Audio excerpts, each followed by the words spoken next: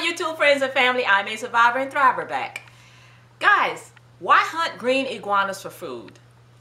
I'm going to give you 11 reasons why.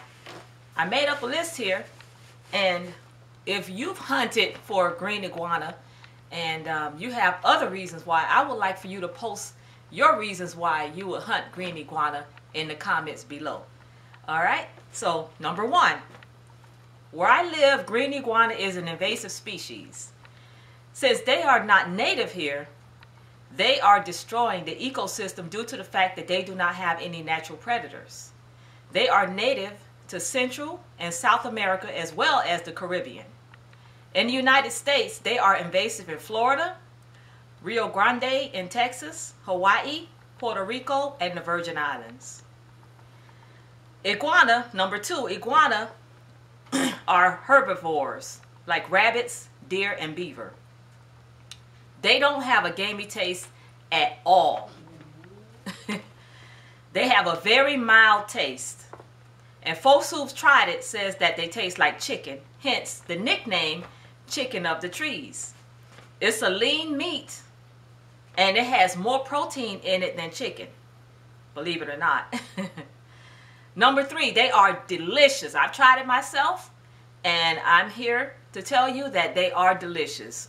As a matter of fact, I think I may like them better than chicken. They have a nice tender flaky type of consistency to them. I've fried them, I've deep fried them, and I've also used them in soups, and they are delicious. Many Caribbean and South American cultures, in those cultures, iguana meat is a staple of their diets. And it is cooked in curry recipes and all other types of recipes. Number four, since iguana are herbivores, their diets consist mainly of grass, hibiscus plants, roses, and all other types of vegetation, including your precious, nice, organic vegetable garden in your backyard. In an environment where you and your family may be counting on your garden to feed you, it is very important to catch them to keep them away from your garden, as well as to catch them to provide your family an excellent source of protein. Keep that in mind, folks. Number five, they are relatively easy to catch if you have the right equipment. Something as simple as a 12-foot long fishing pole with a string attached to the pole and a loop at the end of the pole to catch them around their necks is all you need, really. Number six, since they are an invasive species where I live, there is no limit to the amount that you could catch. It is illegal to catch and release them though. Once caught, you must keep them as pets or humanely kill them. Number seven, iguana and iguana eggs are considered a delicacy and is served in high-end restaurants, and they sell for $30 to $50 a pound, believe it or not. There is a market for them, especially here where I live. Number eight, they are an unlimited and awesome resource that will provide you a fresh source of organic, hormone-free, antibiotic-free protein in your diet. In a situation where you may need to feed your family, iguana meat would be a superb option. Number nine, they are the best kept secret source of protein in this country. Most Americans turn their noses up at eating iguana. They are very apprehensive about catching them and eating them because of how they look. They look ugly, imposing, and dangerous. So folks are turned off by them. You know what that means? More for me.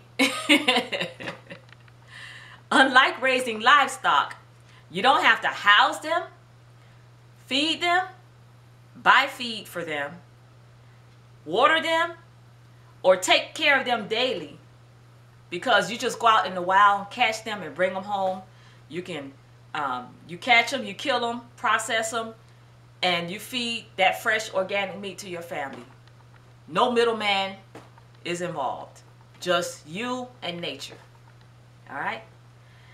Unlike fishing, where you have to stay out there for hours at a time and may not even catch a fish, iguana could be caught within minutes of making contact with them if you go out there during the right time of day to catch them.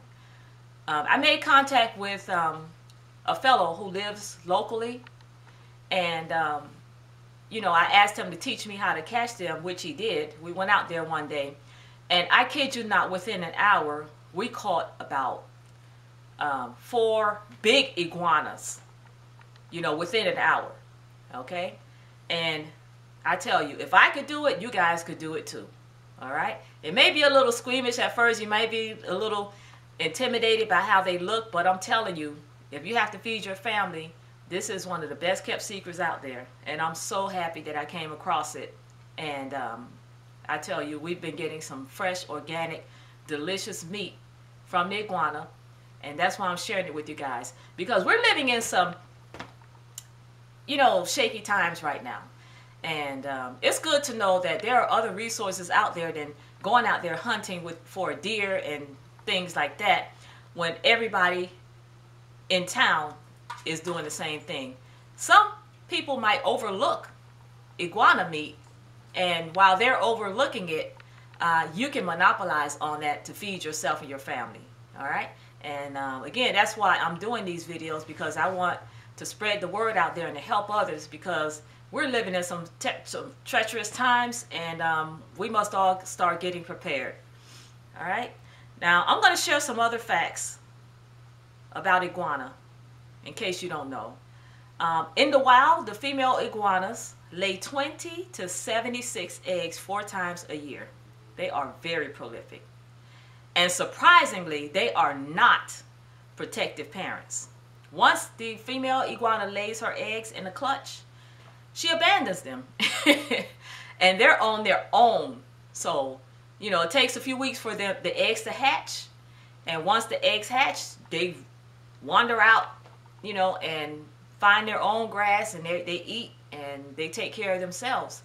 And they're protected until they hatch, because the female iguanas, they lay their eggs, they dig holes, they dig up to 80-foot tunnels underneath the ground to lay their eggs.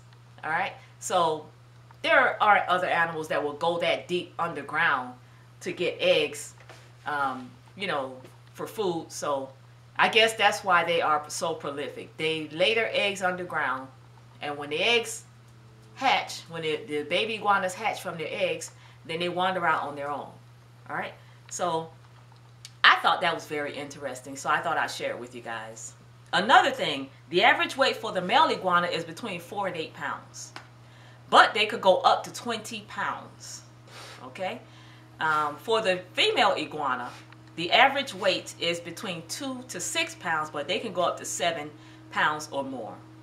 All right, and so those are the 11 reasons why I think that green iguana would be an excellent source of food in a situation where you have to feed your family, and you know, you may not have access to money to get food, you know, to buy food. You could just go out there in the wild and get your own food, and I mean, it's fresh and organic food. Okay, and in the next video, I will be showing all the equipment that I use to go out there and hunt iguanas. I try to be very incognito, you know, except for that long fishing pole that I'm out there hunting with. Folks don't have a clue about what I'm doing, and I wanted to share with you what I'm doing and what equipment I'm using. So if you're interested in doing it yourself, it's very low cost to get into, and you can do it. All right, so that's my explanation as to why I will be sharing my hunting adventures with you guys. I will also be hunting Muscovy ducks, because they are also an invasive species here where I live. All right, and but for the most part, I'm going to show you what I'm doing with the iguanas for now. All right, so be looking out for the next video, guys, and you know how it goes. If you want to be like me, I'm a survivor and thriver.